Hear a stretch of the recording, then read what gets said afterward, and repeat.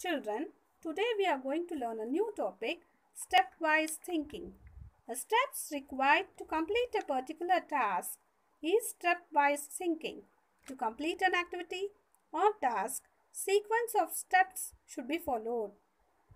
For this, let me give you an example.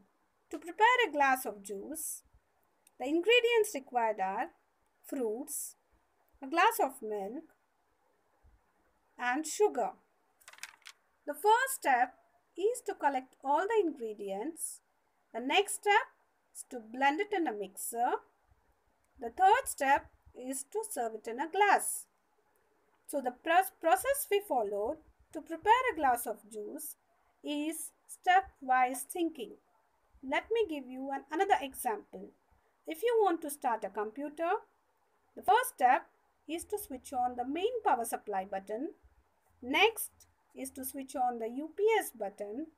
Next, we switch on the CPU button. And the last step is to switch on the monitor button. And wait for a moment. The computer is switched on.